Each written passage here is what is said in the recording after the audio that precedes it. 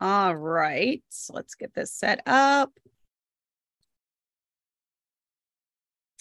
I don't think, oh, let me see. Let me share this really quickly.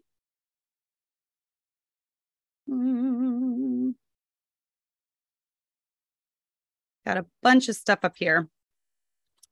So it's really tough to kind of get around stuff. All right, here we go.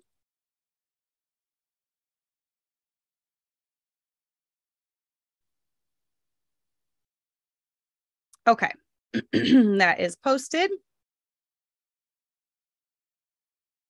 This kind of gives everyone a chance to join. Anyways. Okay.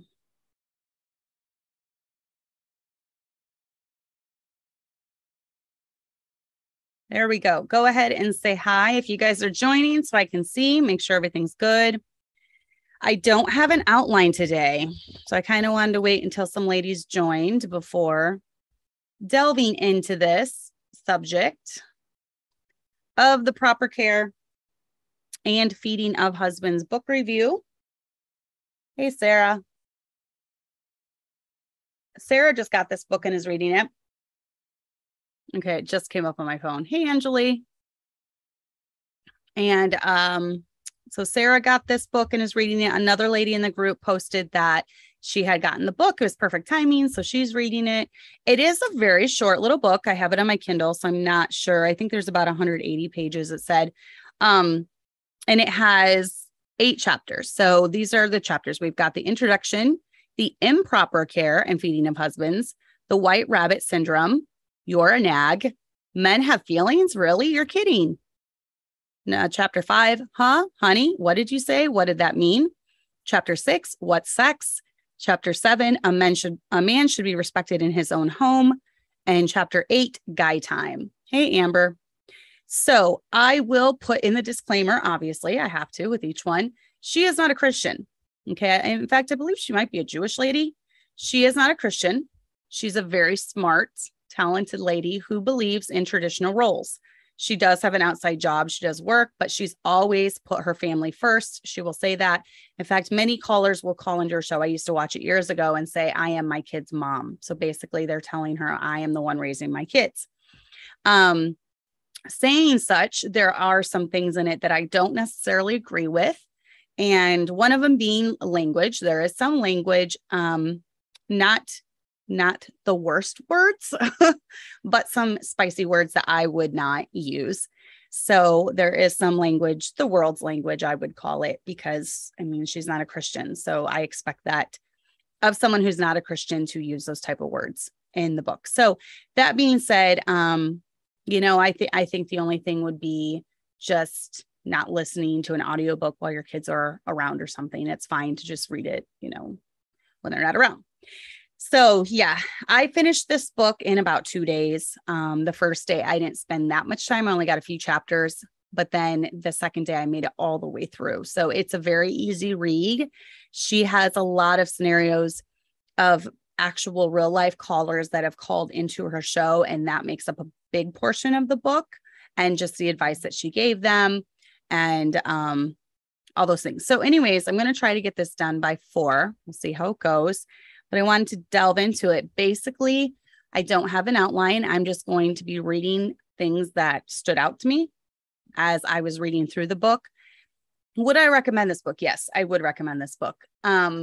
One thing that I wish she would have put in was a chapter for those who are in abusive relationships. She steered clear far. She's far from that. She stayed far away from that. And she even put a disclaimer at the beginning. And this is what she put. While the ideas, suggestions, and techniques offered in this book are going to improve your relationship with your husband or yours with your wife, if you get her to read this book, and your attitude about yourself, your marriage, and your life, it is important to qualify this enthusiastically optimistic perspective with a serious concern.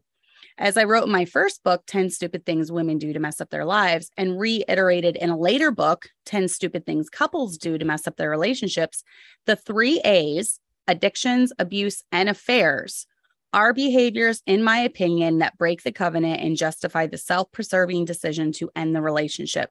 Where the behavior of one or both of the spouses is blatantly destructive, dangerous, or evil, this book does not apply.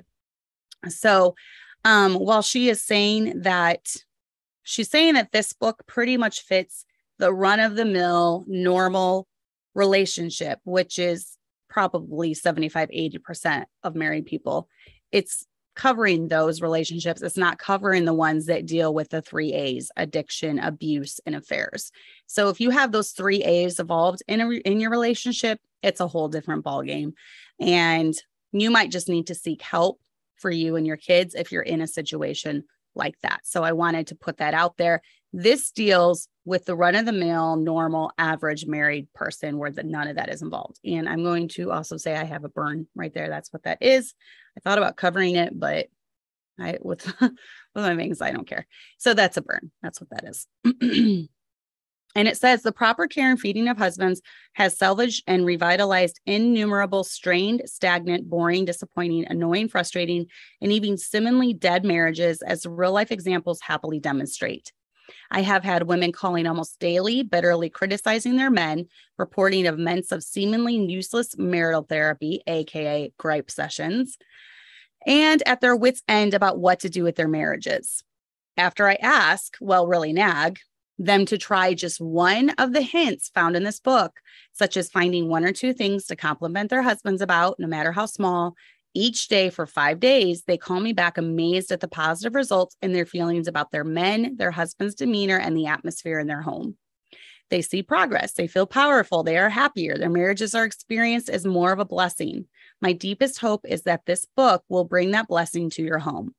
She wrote this in 2003. I was married in 2001, and I did read this a few years into our marriage. So now, as I'm almost been into marriage 22 years, I wanted to reread it. And I can see that I needed this book when I was a young married woman, because I fell into the same trap that a lot of women that called in fell into. My friend and I were talking about it the other day, and today we were talking about this book, and I was saying that I do see myself in some of the younger married women in this book, but now 22 years in, I'm not anymore. Our marriage has come a long ways. I would say we are at the happiest that we've ever been, the most content, the most fulfilled. And I think partly it's because I do put into principles some of the principles outlined in this book. I'm not really sure. Our paths went different ways. I do know for sure she is not still married, but our paths went different ways a couple years ago. So I still pray for her often, pray for her kids often. So that's all I'll say about that. So anyways, at first you have your introduction, and it is an interesting read. She talks about a lot of callers that call in. I'm trying to find some of the places that I highlighted in this introduction.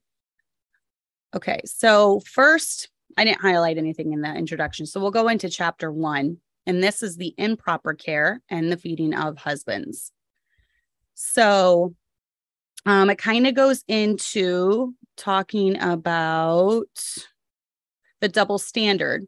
One male listener wrote to me of his frustration with this double standard. He lamented that women need to understand how frustrating it is dealing with a double standard that only takes into account the woman's immediate needs or desires.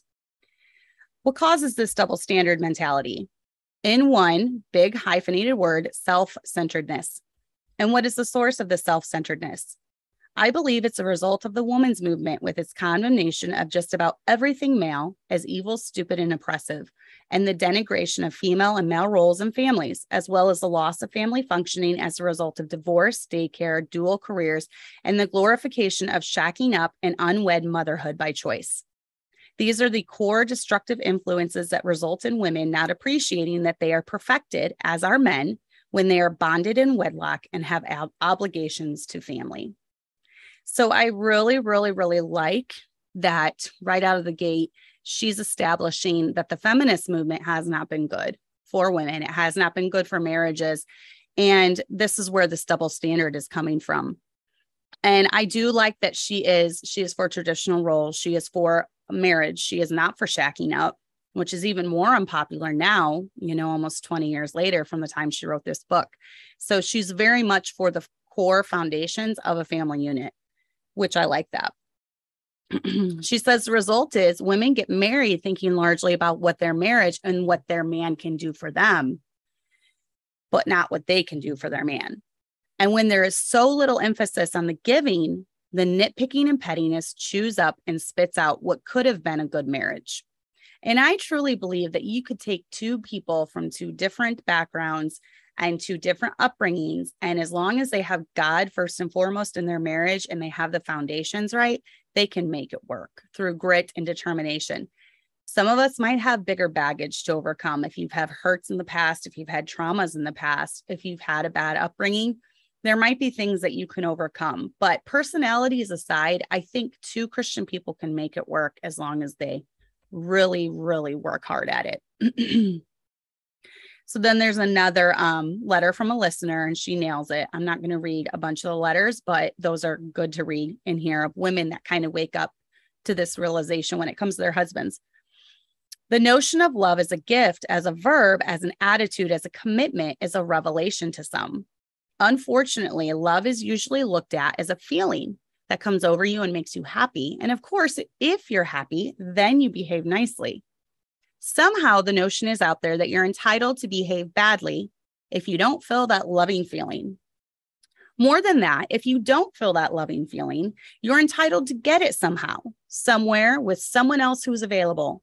This sense of entitlement comes from a culture that has elevated feelings over obligation, responsibility, and commitment. And I wholeheartedly agree with that. We are in a very much feeling-centered society where if you feel like getting divorced, you're going to get divorced. If you feel like being mean to your husband, you're going to be mean to your husband. If you feel like cheating on your husband, you're going to cheat on your husband. I have a right to be happy, don't I? Is not an infrequent comment from callers frustrated that their marriages haven't put them in a perpetual Valium drip state. And this focus on happiness helps them to rationalize their virtual abandonment of marriage and family. And they're replacing it with hobbies, drugs and alcohol, work, affairs, whining in therapy, or with friends or family, or hostility directed at those who love them. This is not a minor issue. When marriages are distressed, the children are hurt and limited in their ability and hope to achieve happiness. And I 100%, 110% agree with that. If you're going to make your marriage work, make it work for your kids. Your kids deserve a happy home. Your kids deserve a happy marriage. Your kids deserve the security of knowing that you like their dad and that their dad likes you. So, and then she gives a challenge to the women who call in that are just disillusioned with marriage. She says, I challenge them to do what they complain their spouses won't or can't do to change. I explain that men are indeed simple creatures. And you're going to find that theme throughout this entire book. Men are simple creatures. Men are simple creatures. And she kind of gives the 3 A's. I hope I highlighted it in a little bit. Most men are simple creatures. And if you change certain aspects of your interaction, like magic, you will see changes in them too. I remind them that their current feelings do not need to change before they can change their behavior. I ask them to behave as if things were lovely in their relationship, a call of affection during the day, a kiss at the door, a nice outfit when at home, a request for his opinion about something to do with the family, a comment of appreciation for something well done, a hug, a good meal, a back rub, some alone time after work before dealing with plumbing or financial problems, and a cuddle at bedtime, which might even get more interesting. So, and then she talks about how inevitably they protest. Why should they have to do nice things when things aren't exactly the way they want them? So she says they do protest, but she tries to get them to do that. And usually when they start, they are astonished by the changes that take place. RJ, that's a very loaded question. And that's not typically a subject that I like to talk about on here. I would say that, look into the Bible, and the Bible says that the marriage bed is honorable. So I would figure that out with your husband, basically. I'm not on here to give my opinion on that matter. So Yes, I'm wondering the same thing, Angeli. They're kind of interesting questions that they've been throwing out. So I'm wondering the same thing. You got the same vibes. I don't feel comfortable talking about that. So there's even a chapter in here. Obviously, a marriage book is going to have a question about sex, or a chapter about sex. I'm not really going to delve into that very much because I just don't feel comfortable with that, because every marriage is different when it comes to that subject. And that's something that you and your husband need to figure out. Yeah, Angeli, that's what I was wondering too. Okay, so then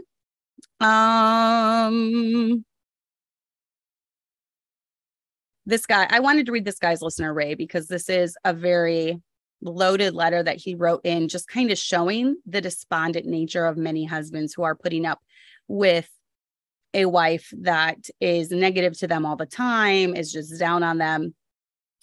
So Ray, a listener, signed himself, frustrated and depressed husband. He said, I hear many of the calls from women who sound so much like my wife. Their disdain for their obligations to their husband is far too familiar. It is agonizing to listen and to know that I live with the indifference of a woman, just like those callers. I can't describe the frustration, depression, and finally, the utter despair that is the result of 24 years of neglect.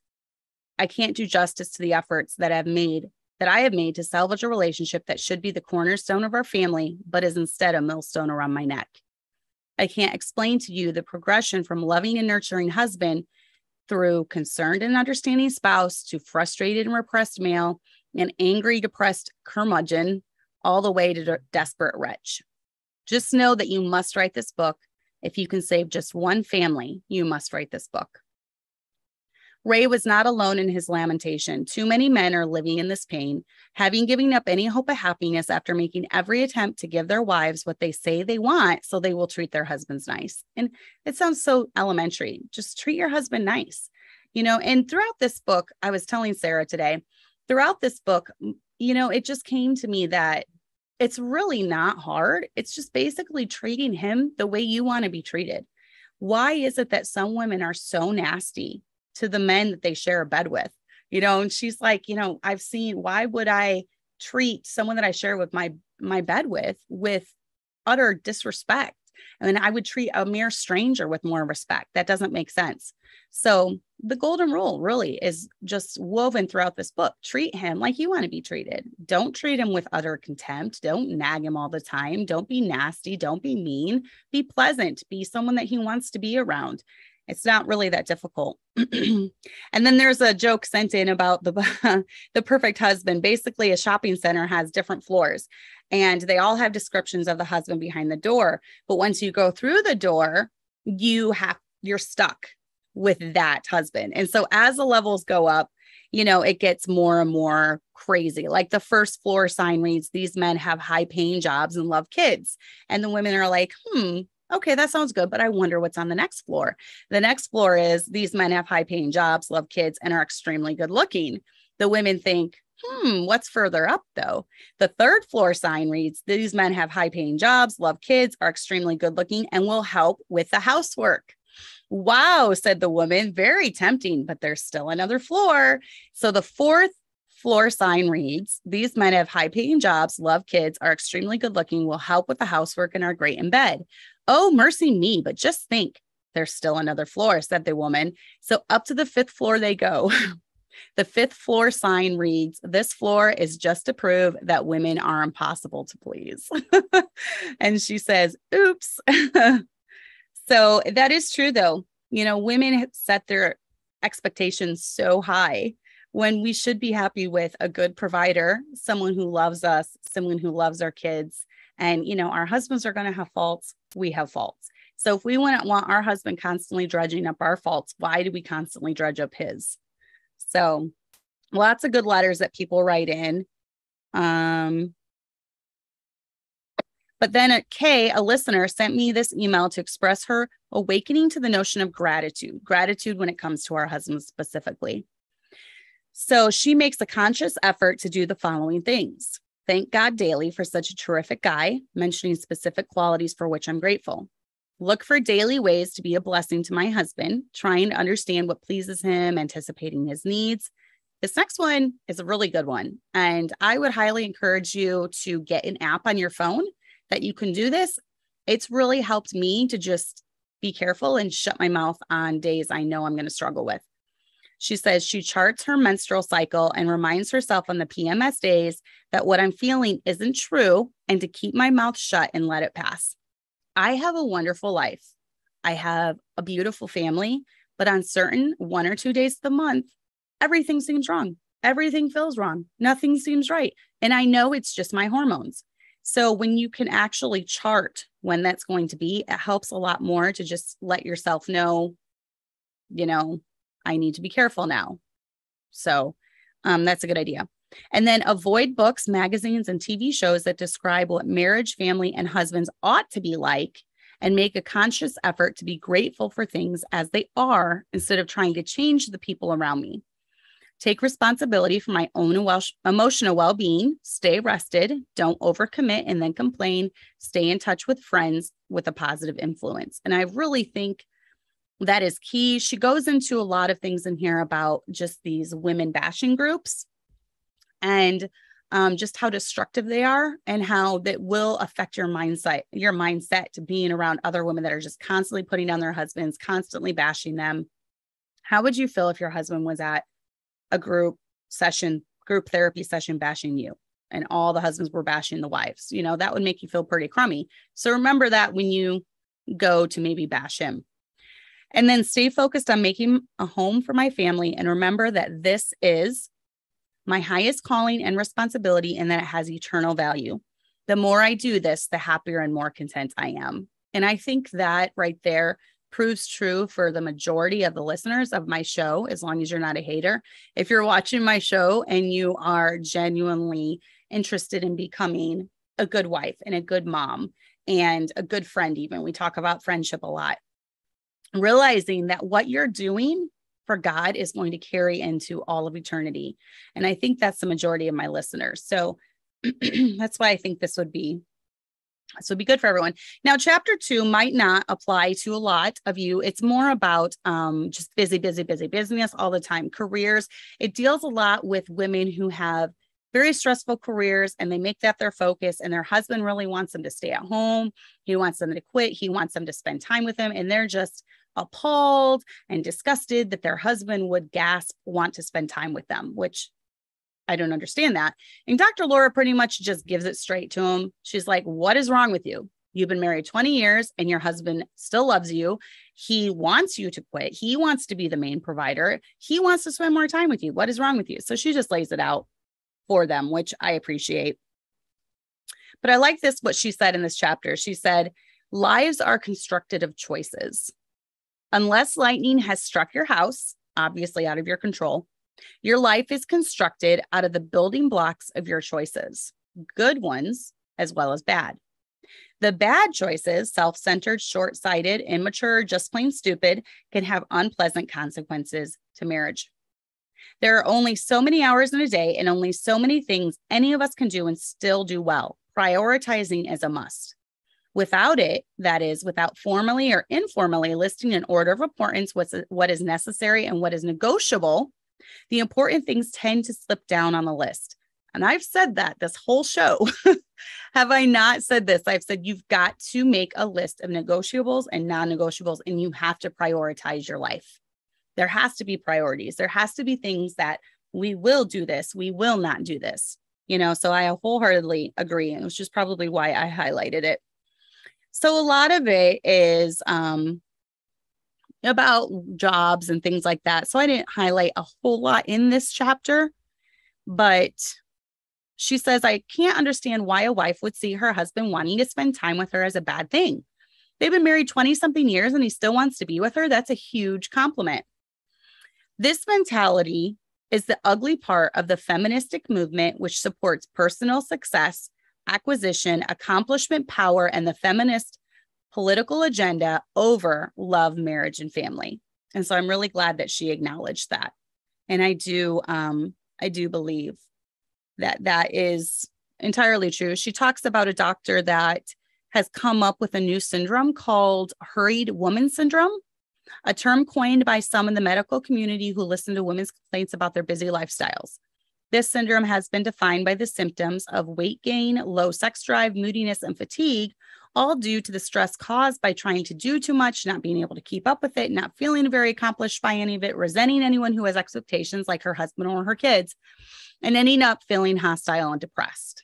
So this is a new syndrome in 2003. I don't know if it's still around, but she talks about just the jobs and everything women are trying to do. And she says many married women with children are wearing themselves down to the point that ill health and ill temper are the result. The problem is not with the demands of their husbands and children. The problem is with their notion of a full life and also their priorities. What are they prioritizing? You know, having it all begins to approximate a jack of all trades and a master of none. It is also a self-perpetuating trap. If the work is demanding and draining and your time is limited and your temper isn't, guilt usually drives one toward more activity for children to make up for the neglect and mistreatment. That translates into frenetic schedules of extracurricular activities, which end up overextending and stressing the children as well as the parents. Fast food dinners on the fly start substituting for healthy, nutritious, joyous, intimate family dinners, resulting in isolation as family members all do their own thing. And she talks about how destructive that is. So yes, thank you, Angeli. It is The Proper Care and Feeding of Husbands by Dr. Laura is it Schlesinger? I don't know if I'm saying that right. So yeah, this is chapter 2 right now. I don't know if I'm going to get through all these highlighted things. But let's see what she's saying. Okay, so they're talking about their intimate life. A caller called in and she said, I don't really feel like I'm ever in the mood for an intimate life. And Dr. Laura said, has there ever been a time when you were more intimate with your husband than now? And she says, well, yes, but now I don't have time for it anymore. And, you know, it's gotten boring. So Dr. Laura said, Tina, that's not a fair excuse. It's your obligation to keep yourself healthy and fit so that you can be involved with your husband. You can't do the I'm tired bit every day and have your husband just accept that this important, intimate part of his life is simply going to be controlled by your whim. It's your obligation not to be tired all the time. And I like her advice here. So take a nap, eat more protein, take your vitamins. What kind of thing is that to pull on him? What if he said, I'm too tired and I'm not going to work anymore? You have obligations to each other, and one of them is to not be constantly tired. And that's true. As wives, I know it's hard at the end of the day, but we have to put time into our relationships and the physical part of marriage. And you are the only one that he is supposed to be coming to for that. So you need to make it a priority. And it doesn't take long, half-hour a day. Plan, say, I'm going to go an entire month at the end of the day, 30 to 60 minutes, I'm going to devote to my husband alone. I'm going to fulfill his needs. I'm going to be there for him. I'm not going to be tired. I'm not going to make excuses, and just see what happens after 30 days. See if that doesn't help, mend your relationship a little bit. So, Cynthia said, do you have any advice other than just hang in for the season for a husband who's going through a lot health-wise and is under a lot of stress work-wise? I would definitely read this book and just put into practice, what's outlined. You just need to be there. Just ask him. It talks a lot in here about, and this is something I've always done in my marriage. It's how I run my life. It talks in here about how men are just very logical and very analytical. They don't want to try to figure out what's in their wife's brain. They just want their wife to tell them. If there's a problem, they want them to tell them. If, they don't like their wife just constantly, usually with men, if there is a problem, they will just deal with it. They're not going to spill out their emotions and spill out their guts. But as women, we like to vocalize our problems a lot. And men will go into problem solving mode, which I've often talked about on the show too. They want to solve the problem. They want to get to the root of the problem. And so a lot of times if your husband is going through something stressful, he'll kind of clam up inside. He won't really want to talk about it. He'll just try to muster through it. So maybe just try to find some extra little things that you personally, you know your husband best, you know he likes, you know, make his favorite meal, make the house a pleasant place, you know, be available for him physically, offer it to him as a gift, you know, just be nice. Don't put a lot of extra demands on him through the home. I've learned in our home, my husband is a very busy guy and he's gone every day of the week doing church related things. So a lot of things around the house, he does all the yard work still. I don't have to do any of that. But as far as things in the house, I have learned to fix a lot of things myself, you know, just not to put that extra demand on him. I've learned to be handy when it comes to things like that. And that's just something I do to help alleviate, you know, his workload. So that's what I would suggest for sure. So we're going through this. I like what she says about the liberally biased media. They handle the issue of overextended women by further condemning men for not picking up the slack at home, for letting their wives take on most of the burden of cleaning, cooking, and raising the children. First of all, it just isn't true. Men do and have always helped out. Think in your own life. Like I said, when it comes to things inside the home, I primarily run that, but my husband still, we have 3 acres. He's constantly mowing, he's trimming things, he's taking care of things around the house, the garage, that's, you know, his area. And it says in the real world of humans, women have a unique urge toward bonding and nesting and nurturing. Men have a unique urge towards protecting, providing, and conquering. And I know this was written in 2003 before all of the gender stuff came out, but I love that she still believes that men are uniquely created one way and women are uniquely created one way. There are differences. She talks about it a little bit further. When children are born, little girl, toddler, give her a baby and she'll play with it. Give the boy a truck and he loves it. Or don't even give it to him. Put him in a pile and see what happens. The little baby girl will go for the dolly and the little baby boy will go for the truck. That's just the way that we were. It's our DNA. It's in us. So she says it doesn't mean men can't nurture children or that women can't climb mountains, but it does mean that beneath individual variations in constitution and temperament, women and men are different. Compatibility and harmony are best served when that difference is respected and, yes, even enjoyed instead of denied or degraded. So many talented, exceptional women have found that when their feet are firmly planted on family, their creativity has a comfortable place from which to soar. And I completely agree.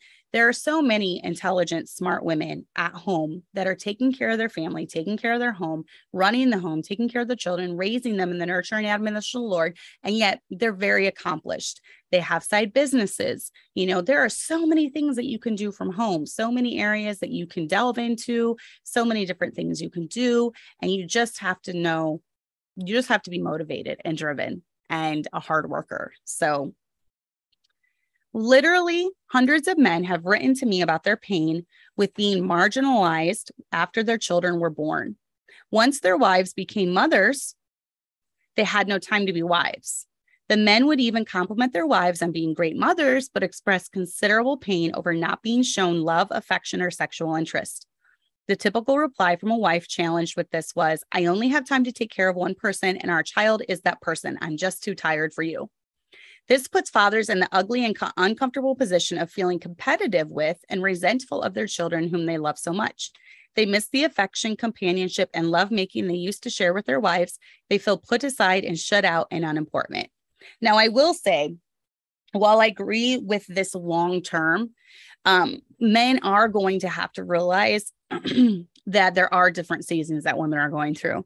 And during the first year of a child's life, that child is going to need the mom so much. I mean, they're completely on especially if you're breastfeeding, they're completely on that mom, completely dependent on that mom. So I'm hoping that most women just have a mature husband that will accept this is the season we're in and will not expect as much as he did from her when she didn't have a baby or, before they had children.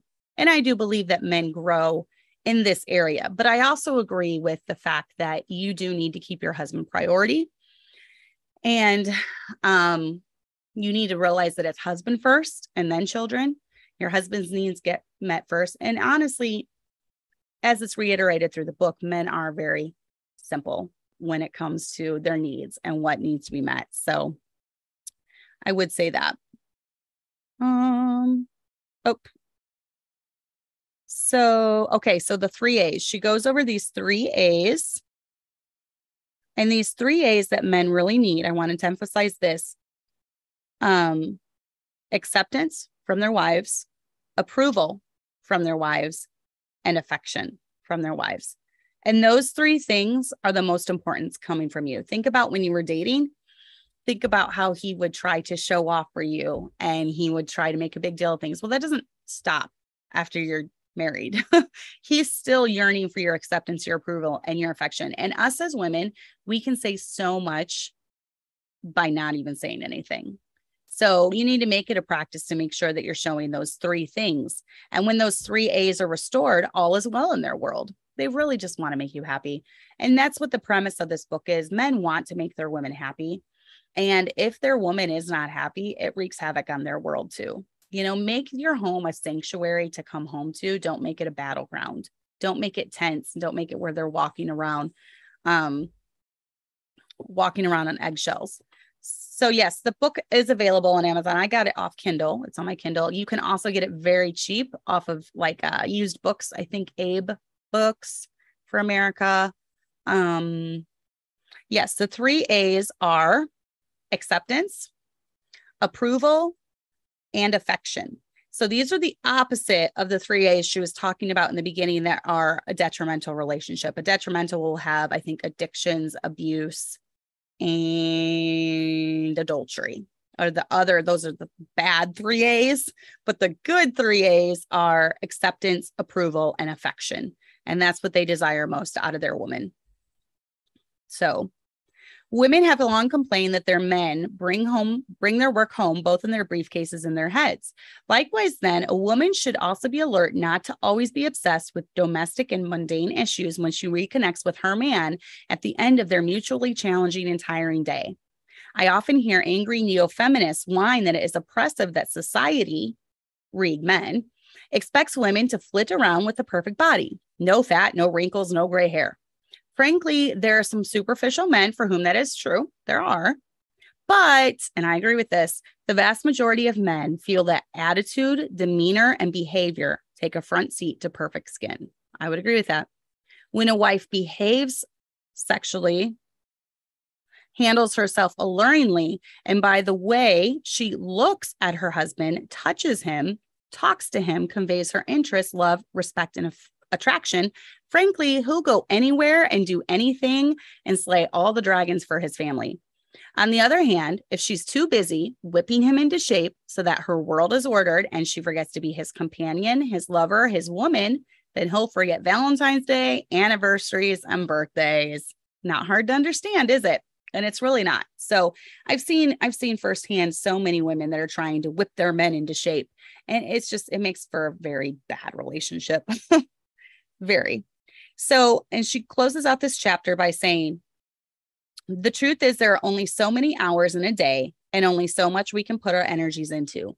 We have to make choices. And if you don't pick your husband as number 1, that favor will sadly be returned. So make him number 1 in your life. The next one is chapter 3. I'm going to start flitting over these pretty quick because I wanted to be done by 4. You get the main idea. I do think it is a good book to get in to read. This one's about being a nag. So this is one that I believe a lot of women can feel. I feel like this one and then the chapter about being intimate with your husband are probably some of the ones that most women probably that watch my show are dealing with. I don't think I have a ton of just career women that watch my show or, working women that watch my show. I mean, some might be in that position because they were thrown into that position by becoming a widow or they make higher pay than their husbands. So they're put in that position where they have to work for a while. But most of my listeners are stay-at-home moms. And as a woman, we can all fall into this trap of nagging. So she says the universal complaint of men who emailed my website with their opinions about the proper care and feeding of their husbands was that their wives criticize, complain, nag, rarely compliment or express appreciation, are difficult to satisfy, and basically are not as nice to them as they'd be to a stranger ringing the doorbell at 3 a.m. Now, women, that is not something that should be. We should not be, as Christian women, that should not be the case. We should not be the ones that are criticizing, complaining, nagging, not complimenting our men. Difficult to satisfy, just like the story at the beginning with the different floors going up. I'm drinking my drink right now. We should not be that way as Christian wives.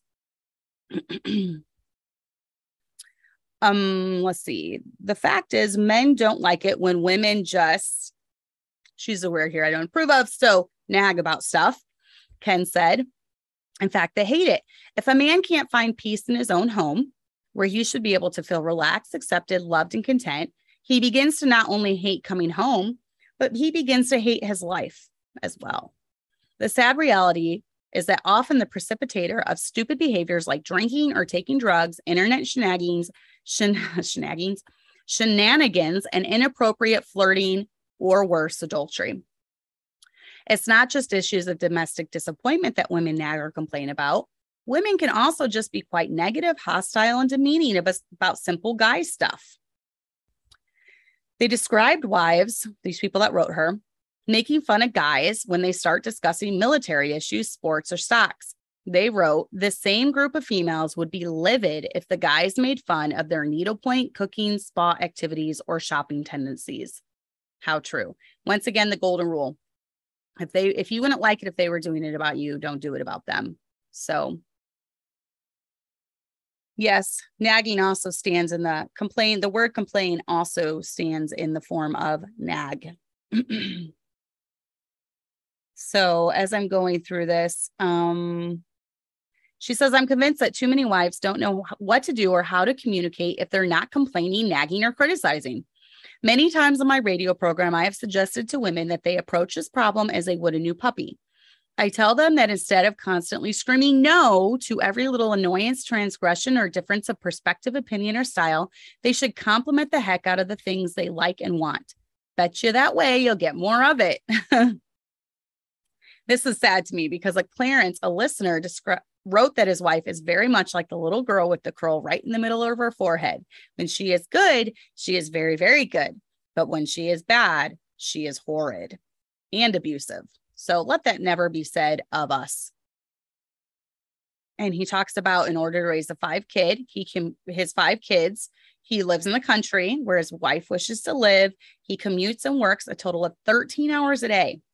Although he is exhausted when he comes home, he tries to find something that needs doing and would make his wife's life easier and perhaps make her the good girl. He washes the dishes. When the drainer becomes full, he dries them. He said, I would appreciate even a quiet thank you, but I get instead, you spread germs when you dry dishes with the dish towel. So the next time I stop when the drainer's full and work on something else. Response, why can't you do all the dishes? So the next time I carefully stack the dishes 3 feet high. Response, you know that I greased the bread pan and I was planning on using it again. And now thanks to you causing me more work, I have to grease it all over again. So the next time when I can no longer stack any higher, I wait a couple of hours for the dishes to air dry and put the first batch away. Response, one of the spoons was still damp when you put it in the drawer. So next time I leave the dishes and spend 2 hours cleaning the living room. Response, why don't you ever do anything around the house? Can't you see the dishes need to be done? So the next time I stand in front of the kitchen sink with tears running down my face, wanting to help out with something that will be noticed, but petrified I will discover one more way to do the dishes wrong. Response, I want a divorce. I have to do everything myself anyway. I would be much happier with a quiet thank you. That is really sad. That's really sad. This is really random, but I found this YouTube channel came up and it was talking about how social media is a lie.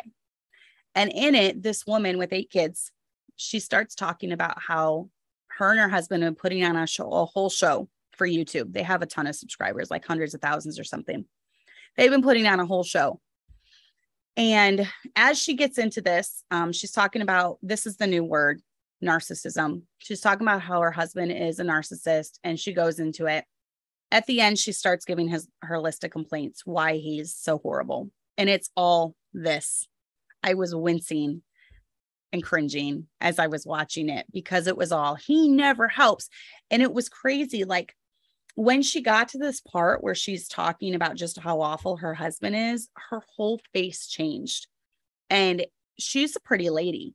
But when she started talking just about how he's this and how he's that, her face literally became ugly. It became ugly when she was talking about how she does everything. You know, he's working a full-time job, but she still expected him to do this whole honey-do list when he got home. And why can't he help out? And I do all the doctor's appointments and I shop for all the food. And I'm thinking, he is making the money. He is supporting you. That's a huge responsibility to support a wife and 8 kids. And they live in a rather nice house. So she's not hurting, you know, when it comes to that. So I was sad watching the video, and now they're getting divorced. And she was basically saying how all social media is a lie. And while I tend to agree with that sentiment, some of us are not like that. Some of us appreciate our husbands. We're not just putting on a farce. Some of us really live at home everything we believe. We live at church what we believe. We live at home what we believe. Some of us really do believe it. Some of us are happy. There are happy marriages out there. There are marriages that are not just putting on a show. So I just couldn't help but feel sorry for her by the end of, oh yeah, so you know what I'm talking about. I couldn't feel, it was awful. And you know, there were some things that he had done that he shouldn't have. I know he would come up missing. He would just leave and be gone for 3 days. And that's awful. But I think of those verses where I miss Beth not being in the live chat, putting all these verses down for me. I miss those verses where, you know, I'm thinking of the verses in the Bible. It talks about a man, you know, going out, dwelling in the wilderness or dwelling in the corner of a rooftop. And it kind of reminded me of that. So yeah. But anyways, moving on. A man wrote in a letter and he said, if I had to summarize, I would say, please, ladies, recognize that we men do love you. And although you may not think we do much around the house, we do the ugly stuff, like change the oil and mow the lawn and get up early when it snows to shovel a path to your car and start the car so it will be warm when you get in. We would walk through fire for you to get you a quart of cookie dough ice cream in the middle of the night because we love you. And that right there describes my husband to a T. He does all of those things, every single one of them. And when I've had crazy cravings during my pregnancies, he makes it happen. But the shoving the snow, I've never had to go out and shove the snow, shove the snow. I guess it is shoving the snow, shoveling the snow, because he won't do it. He changes the oil most of the time. When I have to, I panic because I have to drive over that little tiny thing and it stresses me out. But most of the time he does it. If I absolutely have to, I will. But he does the mowing and the trimming the trees and all that stuff. He does that. If you can't accentuate the positive, at least acknowledge it. The world is full of messages to men that there are standards we don't meet. And that's true. The media is awful to men, especially white, straight, married men. Awful. There's always another man who is more handsome, more virile, or more athletic than we are. None of that matters if the most important person in our life looks up to us, accepts us as we are, and loves us even though we aren't perfect. Maybe there's a part of the small boy that never leaves the grown man. I don't know. All I know is that the husband who has a wife who supports him and praises him for the positive things he does is the envy of all the other men who have to live with criticism, sarcasm, and constant reminders of their failures. Ouch. And this is an area where my husband literally has to hold me back sometimes. And he has to actually tell me, Cassandra, don't comment, because there are a lot of videos out there against him. Some are from the atheist community. Some are from the LGBT crowd. Some are from other Christian pastors against him. And it's very tough for me not to respond, because I do think I see him day in and day out. I know he believes what he lives, and I know the type of man he is. And it takes everything in me not to defend him when he's being unjustly attacked. It takes everything in me. And so I probably, you know, as women, though, I think our men would rather want to hold us back from saying positive things about them, you know, and let them fight their own battles. I think our men would rather have that than living with someone who's just constantly criticizing. Why don't you ever do this? Why aren't you this way? Why do you do this? So try to be the wife who your husband has to hold you back if he is, attacked by someone else or horrible things are said about him by someone else. Try to be the wife that you're always willing to defend your man when it comes to things like that. So that's the way I see it anyways. She says, wives need to love their husbands as though they've never been hurt before. Otherwise, they destroy today. And I really, really, really like that saying. So let me say it again, because a lot of women have baggage that they bring into their marriage. They've been hurt by other men in their past. Their dad abandoned them. They had abusive boyfriends, and those hurts are still there. But your husband has not done that to you. So instead of living in the past, instead of living in those hurts, you need to love your husband as though they've never been hurt before. Otherwise, they destroy today. So, and then she goes on about women's groups and how they can be detrimental and, they're complaining. And she says to surround yourself with women who talk highly about their husbands and different things like that. She talks about the importance of commitment to marriage and child rearing. She says when there was awe and respect for life, an accidental pregnancy was met with commitment and responsibility because women expected it and men were accountable.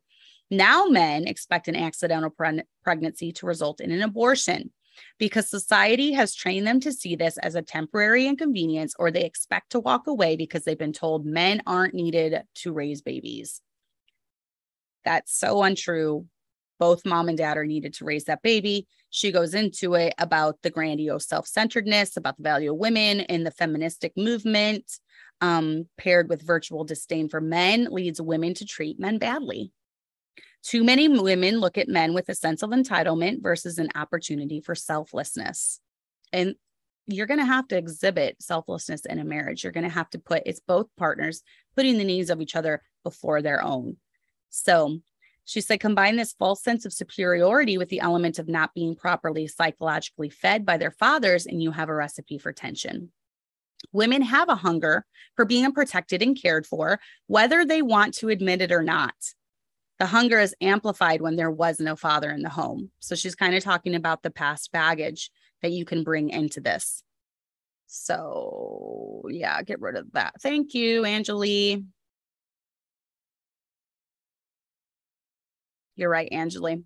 If a person has ugly thoughts, it begins to show on the face. And when that person has ugly thoughts every day, every week, every year, the face gets uglier. And you can tell a lot about it, just what comes out through a person's eyes. The sparkle is gone. They take on this hard look in their eyes, and a lot is shown through the eyes. Okay, so I'm just about out of time. Let's go through. You're going to have to read the book too. The calls are pretty interesting. Some of the callers that call in, and she kind of just puts them straight. I really like them. So you'll have to read some of those. But she says, your basic male is a decent creature with simple desires: to be his wife's hero, to be his wife's dream lover, to be the protector and provider for his family, to be respected, admired, and appreciated. Men live to make their women happy. The cruelest thing a wife can do to a husband is to never be happy. And don't forget, being happy is more an attitude than a reality. When things are going bad, when there are problems and challenges, disappointments and disasters, it's obvious happiness is going to be undermined. However, when one looks for that little peak hole in the sky where the sun does shine through, it is a lovely day. And it becomes a lovely day for everyone you touch. As Christine wrote, I also make the effort to pick up the toys, comb my hair, take off the paint, spit up yogurt stained shirt I've been wearing since 6 a.m., a little sweet smelling body spray, lip gloss, some mouthwash, and I'm ready to welcome him home with a big kiss. Some days it's more of an effort than others, but my husband does not want to go anywhere else but to his loving home each evening. And that should be what we aspire to do as well. Then she really talks about, which I've talked about this subject before, chapter 4. I'm going to quickly just read a couple quotes from each of the 4, 5, 6, 7, and 8. talking about men have feelings. And it drives me nuts how women think that they can just badger and just put down and disrespect their husbands. And then they wonder, why doesn't my husband ever want to be home? Why did my husband run out on me? Why is my husband gone for weeks at a time? Why does he not want to spend time with me? Well, duh. Why would you want to be around someone that was like that to you? So talking about how men have feelings, and they do, they just, unlike women, they tend to just deal with it rather than vent or let them all out. A man needs to feel strong and needed as a protector for women, basically to conquer the beast and rescue the fair maiden.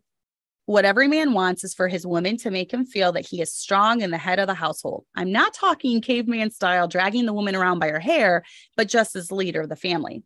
A man wants respect, kindness, and love from his woman.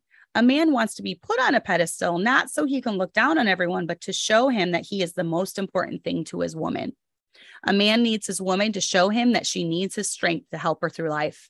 The man should be the major breadwinner in the family. Every man needs a battle or war to win to prove himself that he is strong and capable of conquering any and all dragons that life throws his way. Taking care of his family by working and providing are his battles. A man needs enthusiastic approval, appreciation, and respect from his wife for being a competent man, husband, and father. A man needs his wife to show some interest in his interests, especially when it's an activity she may not get or like. Just being there is important. A man needs his wife to greet him after work with love and enthusiasm. A man needs his wife to care about the day he's had. A man needs to know that his wife is sexually satisfied by him. A man needs his wife's encouragement in order to be a man. Very good tips right there. And she has received a lot of hostile criticism for this book, talking about how it's in the dark ages, woman's lib, blah, blah, blah, all that stuff. But what she's saying is true, especially if you're aiming for a Christian marriage where you understand the true dichotomy of how your relationship should be. And then chapter 5 deals with not expecting men to read your thoughts. I've always been a proponent for just telling your husband what's wrong, telling your husband what's going on in your head. Don't make him guess. So she goes over that. Then she talks about the differences between men and women. They begin in the womb, and even the differences with communication.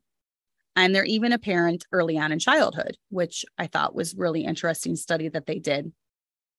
And then she talks about the major mistake wives make in communicating with their husbands is to imagine their husbands are supposed to be their best girlfriends.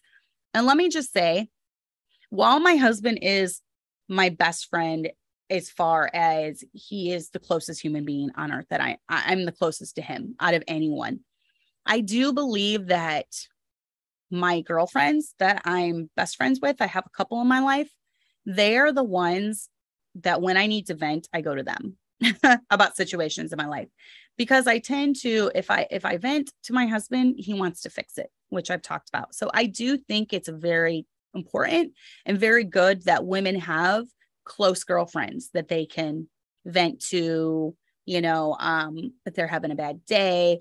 And I've noticed the ones that I'm closest to throughout the years are the ones where we had common interests. We were having a hard time homeschooling. We have a hard time, with planting the church, whatever it is.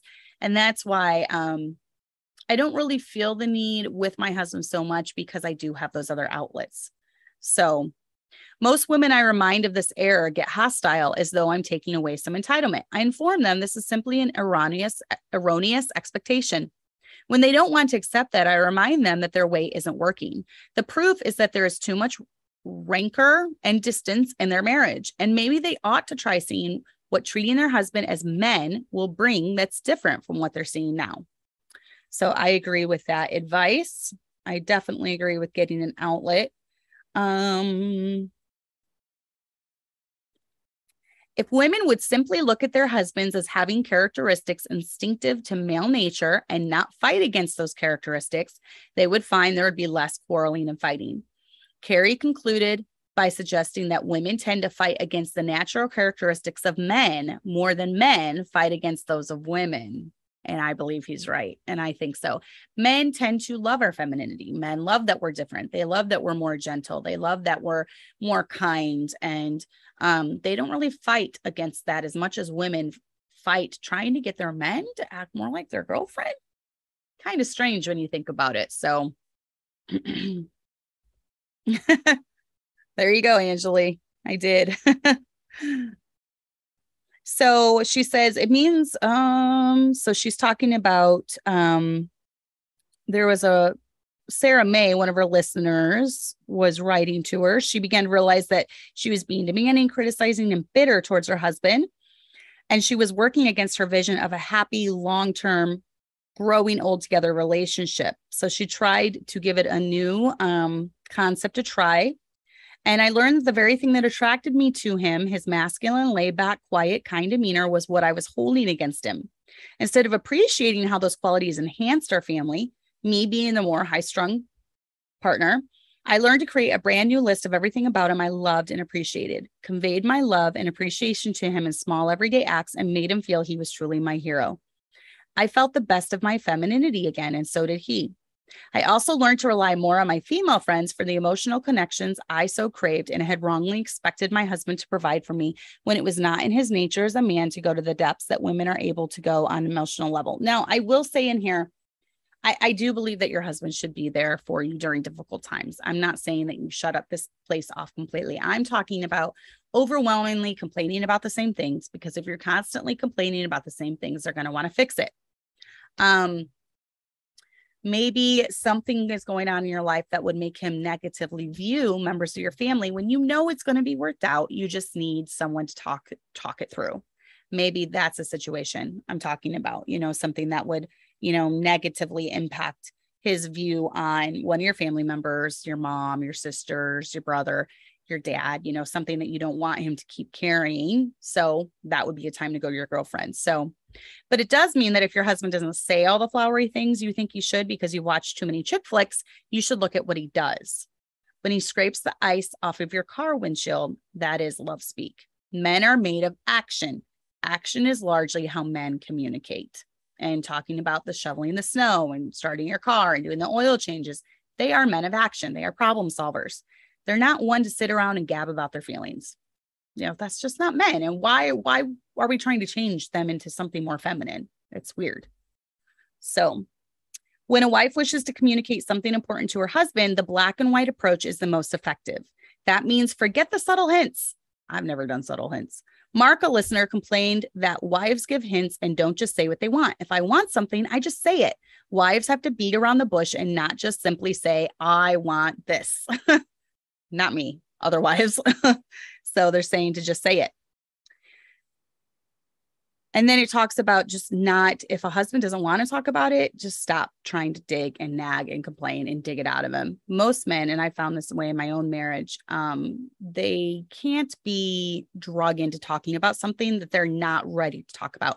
Men tend to be, at least with my husband, if there's something he's going through or a situation, he literally will not want to talk about it until he's figured it out in his brain. He has to think about it. He has to analyze it. And if I'm trying to pick his brain, he's like, I don't want to talk about it. He hasn't figured it out yet. So men tend to be problem solvers. And if they haven't figured out this problem in their brain yet, they're most likely not going to tell you as well. It's not that they're not close to you. It's just, they work differently and they think differently than we do. So since it's not in men's nature to open up about feelings, it's counterproductive to bombard them with questions and push. Let's go back to that male physicality point. Mostly husbands just want to be heard, hugged, and supported, which means don't overanalyze, or as Gary, a listener, wrote, then he wrote down what that is, but I'm trying to, there's a lot of good thoughts in there, but I'm out of time. So, and then there's a book about the intimate relationship. She talks about don't develop the frump syndrome. You get married and you just lounge around in flannel pajamas and socks and oversized t-shirts, not shaving your legs or grooming, not washing, not styling or combing your hair, not freshening up your makeup where your husband can see you, not putting on, a little perfume or an outfit he likes. So she says, don't develop frump syndrome. And I completely agree with that. I didn't highlight a whole lot in this chapter because it is, it kind of gets nitty gritty a little bit, and where I don't think that that's necessarily a bad thing. I just am not comfortable with talking about it on this show.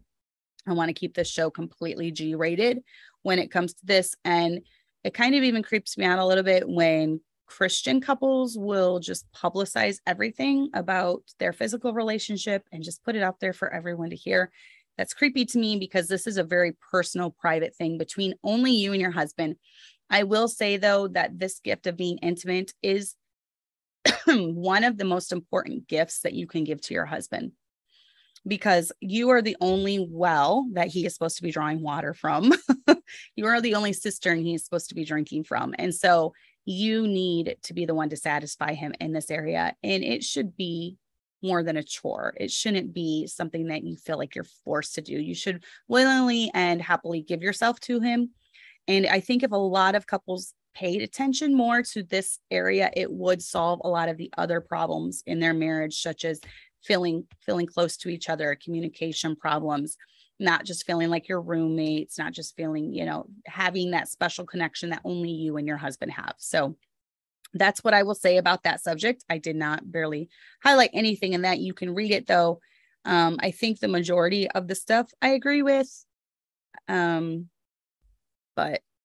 then it talks about respect and how a man should be respected in his own home. And I totally agree with that, especially when he is the final, the main breadwinner. He is doing a lot to put that roof over your head, and just appreciating that would be huge. It would be huge. So I'm going through it. It says it's more in the female. She says it's more in the female nature to nest and nurture. It's more in the male nature to conquer and protect, which she said before. Frankly, the more we ignore the true inherent masculine and feminine qualities of people, the further apart we pull them. And I agree with that. Sarah, we all have down days. Believe it or not, Saturday, I woke up with a horrible migraine, and I stayed in my oversized, gently led sisters t-shirt and my pajama pants. I stayed in it pretty much the whole day.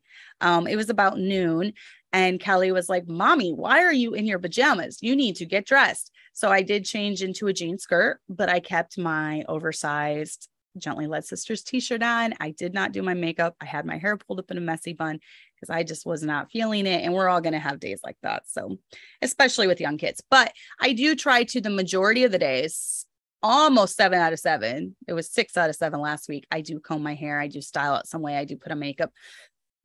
And part of that is because 3 days I'm teaching lessons online, and they would be scared if they saw what I look like when I rolled out of bed. But just be careful not to get into that all the time is my suggestion. So anyways, I did like this part. She says, instead of appreciating a man for his unique and manly qualities, too many wives constantly complain to the husband themselves and to friends, neighbors, families, and sometimes even to the children. One caller recently, and this just blows my mind, one caller recently asked me if she was wrong to vent her annoyance with her husband to her 10-year-old son. She said her husband told her she did that she did that to recruit their son to her side and their issues, and therefore undermine his bond with their own child. And I would agree. In her own defense, she said that she thought her son had a right to know what was going on, and she admitted she wanted his sympathy. Not only is this disrespecting a husband and father in his own home by trying to make him look bad to his family, it's completely inappropriate and psychologically abusive to burden children with parental issues and force them to give up one parent for the sake of the other. And I completely agree with that. I suggested, and she was agreeable, that she apologized to her son for triangulating him into their skirmish, and that she apologized to her husband for such dirty tricks. So good for her. Good for her. So then it just goes on just about respect. What does it actually mean in concrete terms to treat one's husband with respect?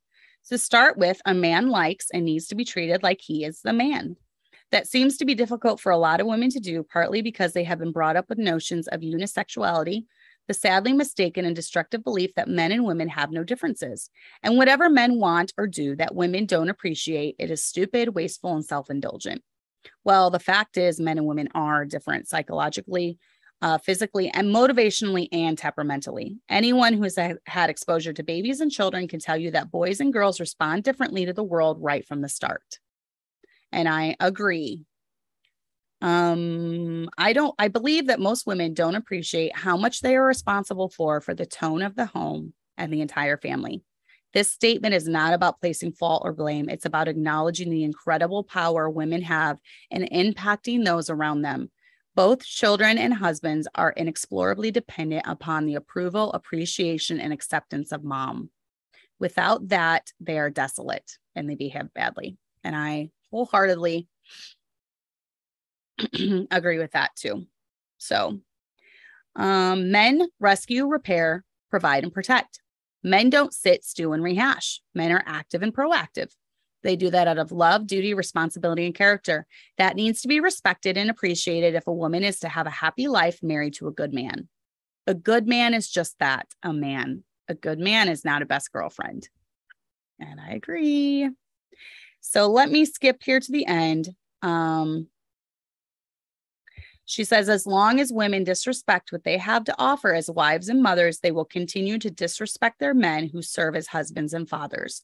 No one benefits and no one is happy. And then her very last chapter is one about guy time. And this was probably one of the things that I struggled with as a new mom with 3 kids, 3 and under, is I didn't want him to have any interest in hobbies. I wanted to be his everything. Like he was with me all the time when he wasn't at work. And it wasn't healthy. He needs his own time. Now he does races, he works out, he goes kayaking, and all those are good things because it puts him in a happy frame of mind. And I've learned to realize that just like I need some downtime throughout the week, he does too. So I happily even suggest it sometimes. You haven't been kayaking for a while. Why don't you go? You haven't been on your bike for a while. Why don't you go? So I think it's in our best interest as wives and moms to realize that our men do need time to kind of reinvigorate themselves. So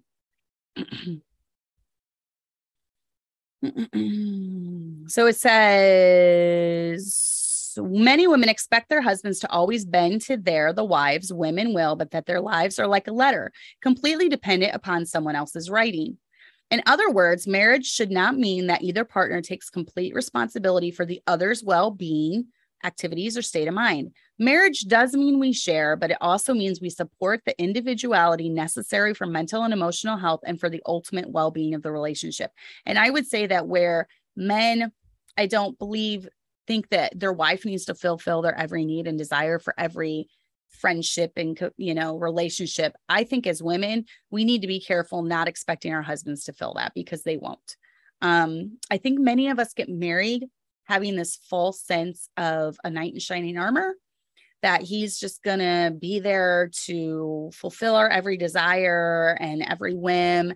And it's just not reality. And it shouldn't be that way. We shouldn't have so much wrapped up in a mere human. He's going to fail. He's going to let us down. And we need to realize that we each have individual pursuits. And my husband and I are really good about that. We do each have individual pursuits and things that we do separately. And it keeps our minds sharp. It keeps us wanting to be together when we do have spare time because, we do have individual things that we do. So it makes us look forward to our time together more, I think. So yeah, it just goes through and that's about it. I want to end with one. Let's see.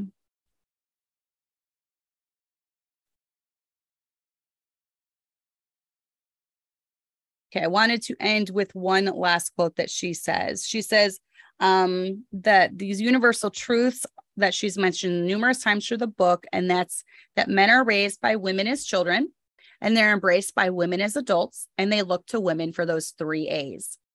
This gives women tremendous power over men, power that ought not be abused or overused. It's just too easy for a grown man to turn into a rebellious child. And that's another thing she didn't really even mention, but I can't stand it when women treat their men like overgrown children because they're not our child, they're our husband. And it's completely 2 different things. So, you need to be careful not to fall into that trap as well. But it was a good book overall. I mean, obviously I don't agree 100% with any books. Whereas I feel like I was telling someone this, I think I was telling Nicole this, I feel like Created to Be His Helpmeet did have some good points in it. And she used scriptures out there. I don't think Laura uses any scripture in her book, but I felt like created to be his helpmeet, maybe I'm totally wrong on this, came from a place of writing, being married to someone that's a very difficult man. I don't feel like this book is written from that place. I don't get the experience that she's dealt with abuse in a marriage. And as far as I know, her and her husband are still married. But she deals with a lot of letters that women write in, and goes off a lot of experience. She counsels women all the time. You know, she has this show about marriage and family, and women are always calling in and things like that. So I think she deals with it more from that aspect.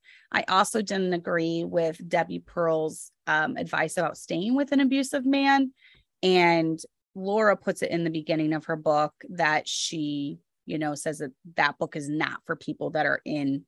I think Debbie Pearl like tries to delve into that subject and maybe did it poorly, whereas Dr. Laura did not even touch on that. So that's a whole different ballgame. Like I said, this book is for more of the average run-of-the-mill relationships where there is no abuse, there are no addictions, there is no adultery involved. If you have those 3 A's in your relationship, it's going to take a lot more counsel from people that have dealt with couples that have gone through that. It's going to take time for you to work through that, move on, all that stuff. But this is like the basic advice for just, you know, Tom and whoever, what's a common name? Tom and Sarah. It's just, you know, run of the mill advice for regular couples like that. And I went too long, but I always do on book reviews. I read a lot, and I even skipped over a lot that I had highlighted, but it is a pretty good book. It is worth your time. Like I said, take what you like and leave the rest. There are a few things I don't agree with. I don't like the language, the use of language sometimes through it.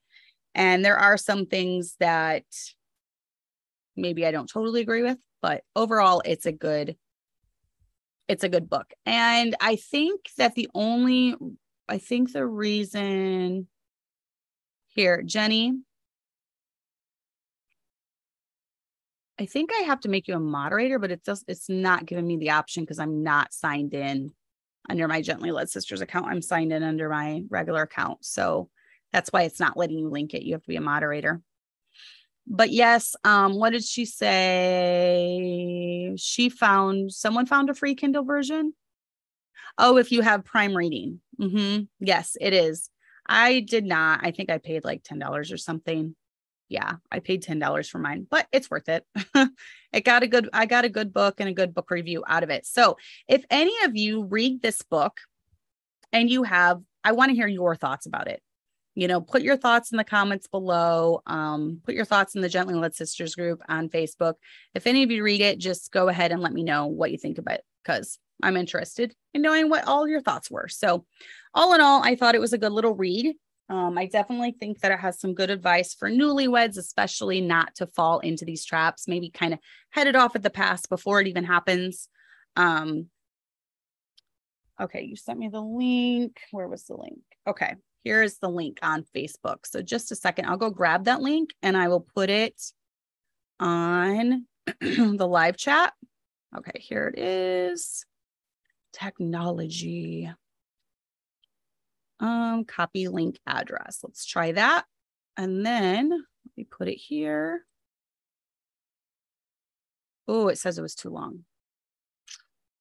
So let me see. It says the link's too long. Here. Let me do it this way. Maybe share. I'm not logged in though. This is through an actual library, it looks like. Yeah, this is through an actual library, but it's not letting me paste it because the link is too long. Oh, wait a second. That might have worked. Okay. Yes, there we go. Now you might have to make an account here. It looks like it's through some library, but it is on ebook on here for free. So I don't know how that all works exactly, but there it is right there. for you guys. So I am going to let you go. I'm having a guest on next week. We are going to talk, I think we're going to hit on a couple subjects. Soul winning with large families, and then soul winning tips when you have lots of little kids and large families. And then we're also going to hit on just how kids should behave in church, training them to sit through church, which I'm a work in progress on this, even with 7 and 8, because we're doing it right now with Kelly and Hannah. It's great. So, just church etiquette, basically, just church etiquette, how you act during the preaching, different things like that. So I'm going to have Mrs. Ashlyn Thresher on next week, and we will talk about those subjects. So I look forward to seeing you guys next week. I hope you have a great week. Sorry I went longer, but it is what it is with these. So we'll